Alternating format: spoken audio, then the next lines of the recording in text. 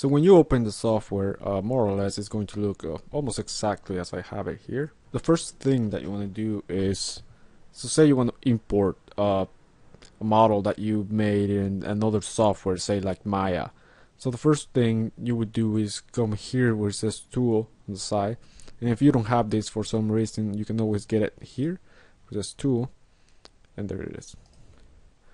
But normally it's just going to appear here on the side. So what you're going to do is just click where it says import. Now one thing to remember is that you have to import this as an OBJ. So I should say you have to export your model from the modeling program like Maya. Make sure to export the model as an OBJ. So you go here where it says import. So once you have selected import, the first thing you're going to notice is that your model, first of all, is going to be here, appear as a tool, and all these other options are going to appear as well. But you probably noticed that maybe you were expecting the model to appear here on the window. So in order to get that, you have to left mouse click and drag.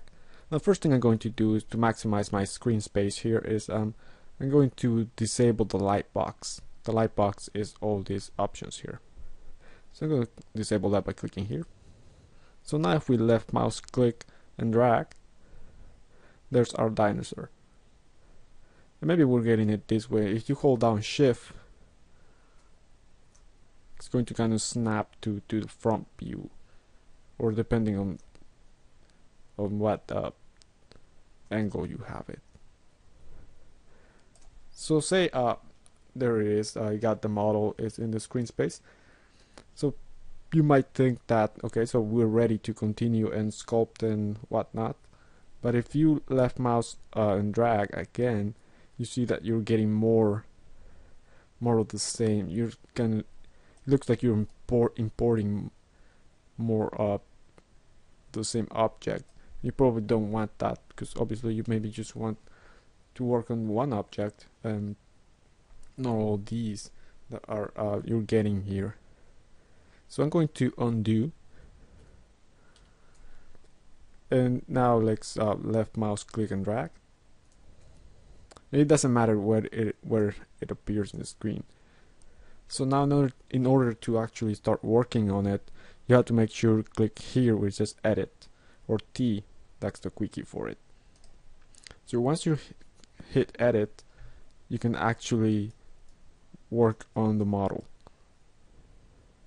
as you can see here. And now so for navigation, what you're going to do is right mouse click and drag is to kind of rotate around. Alt right mouse click and drag is to pan around the area.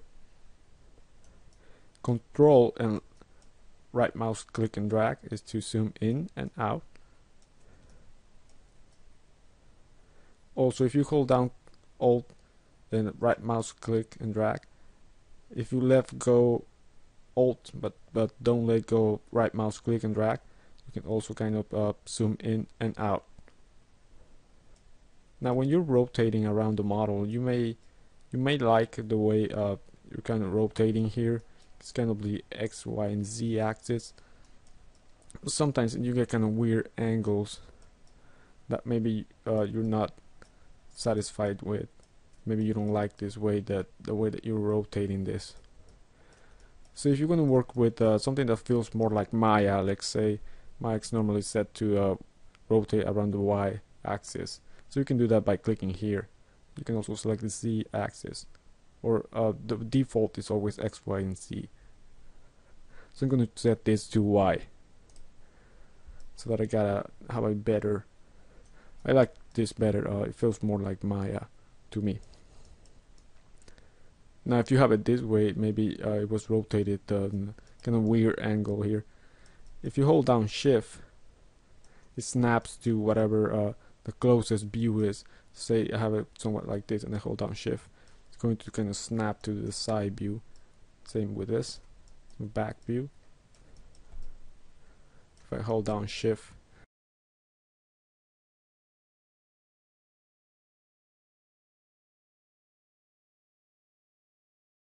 Another thing to remember is that when you import a model, it's normally set to an orthographic view.